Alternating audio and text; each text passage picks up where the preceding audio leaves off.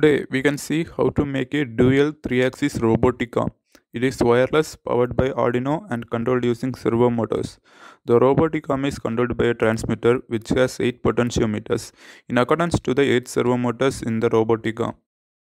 Here we are using 10K potentiometers since 10K potentiometers gives higher accuracy with Arduino. The brain of the transmitter unit is the Arduino Mega. The output pins of the potentiometers needed to be connected to the analog input pins. Here we have 8 potentiometers, hence Arduino Uno cannot be used here, since it has only 6 analog input pins. Arduino Mega has 16 analog input pins and at most 16 potentiometers can be attached to it.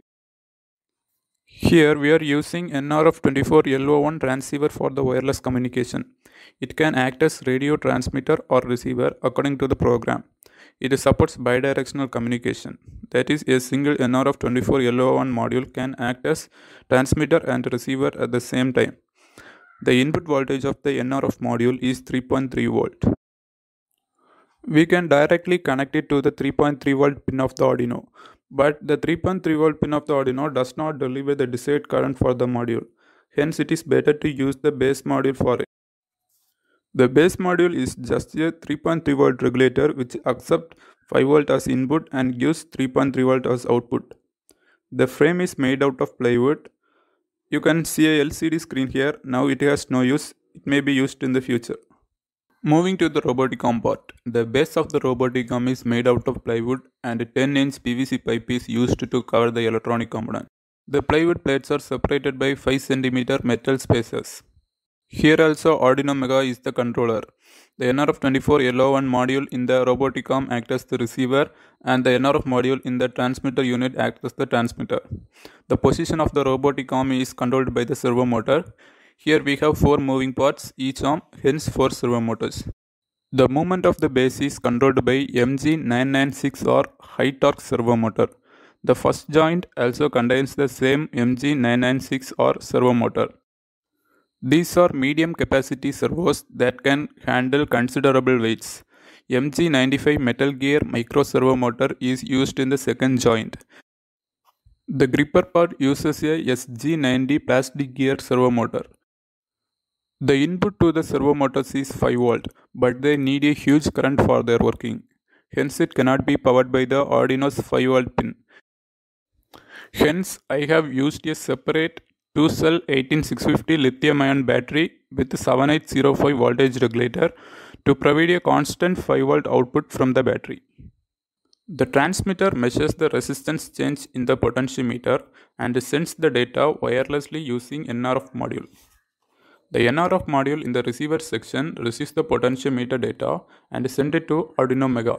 The Arduino Mega sends control signal to the servo motor to change its position according to the position of the potentiometer. Here each potentiometer is paired to a servo motor so that the rotation in that particular potentiometer makes the corresponding servo motor move. The circuit diagram of the transmitter part is shown on the screen. Here the output pins of the potentiometers are connected to the analog pins A0 to A7 of the Arduino Mega. The 5 volt pin of the NRF base module is connected to the 5 volt pin of the Arduino, ground to the ground, CE to pin 7 and CSN to pin 8, SCK to pin 52, MOSI to pin 51, MISO to pin 50. In the receiver part, the connection of NRF24L01 module with Arduino is similar to that of the transmitter. The signal pins of the servo motor is connected to the digital pins 3 to 11. You can connect them to other digital pins also, but you have to change the program in accordance to that. Here we need to include 3 libraries: SPI, RF24 and NRF24L01. Here we have declared the analog pins A0 to A7 as part pin 1 to part pin 8. The number 8 represents the number of data to be transmitted. Here we are using 8 potentiometers. Hence the number of data to be transmitted is 8. Here we have specified the CE and CSN pins of the NRF module. The CE pin is connected to pin 7 and CSN is connected to pin 8 of the Arduino. Then we have specified the pipe. The receiver program needs one more library, servo.h, for servo control. Here we have declared the servos as servo 1 to servo 8.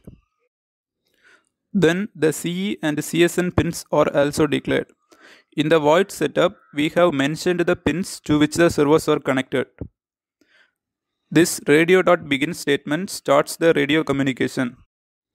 In the transmitter code, we are sending data, hence radio.openWritingPipe. In the receiving part, we are receiving data, hence radio.openReadingPipe. The radio.startListening statement continuously listens to the data. Here in the void loop, the unlocked data of the potentiometer is measured and stored as variables. Then we are mapping the value with respect to the reference values. The data is then transmitted by the write statement. The receiver continuously checks for the incoming data. If the data is available, it reads it and writes it to the servo pins, which in turn controls the position of the servo motor in accordance to the data.